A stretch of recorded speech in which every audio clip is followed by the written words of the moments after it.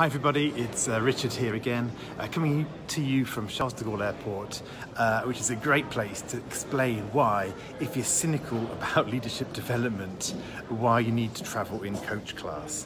What do I mean by that? Well, I mean that a lot of leadership development doesn't work, right? People get cynical and resigned to the fact that it's just so hard to change people, why even bother? You know the situation, people go on a training course, they learn stuff, they get a big binder, they come back and they try to implement it in their teams, and the teams just duck their head and hide and hope for it to go away, and soon enough, of course, everything goes back to usual, and there's no real lasting impact, apart from perhaps a couple of little insights that the leader got in their own head. How to change that situation? Well, you see, the issue is, it's exclusive. Right? It's like you take all the execs traveling in business class and give them training, but you don't give them any equipping to actually go back into coach class where the majority of the employees are sitting and actually transmit the information.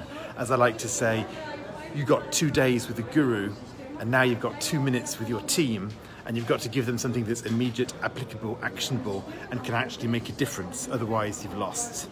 Okay, so if you're bored with leadership development, if you don't think it works, I'd then concentrate to say, stop doing information transfer, one-off, and look to a process, right? Because it's process that creates change.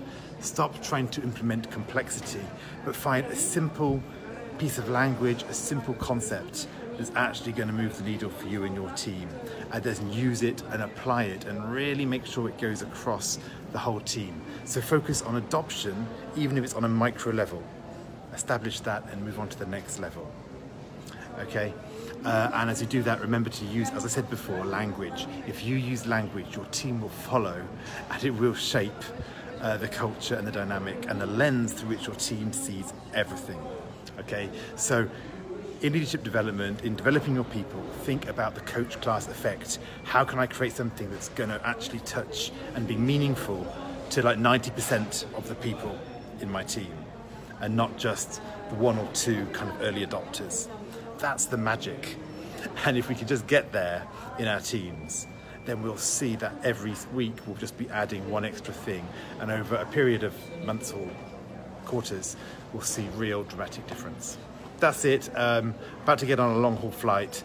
Hopefully I'm not going to get too squeezed in coach class, I'm afraid, today. As I live through that experience, just want to leave you with that idea. Make your people development suitable for the mass, for the 90%, not just the 15%. Hope that's helpful. Good to speak again, and over and out.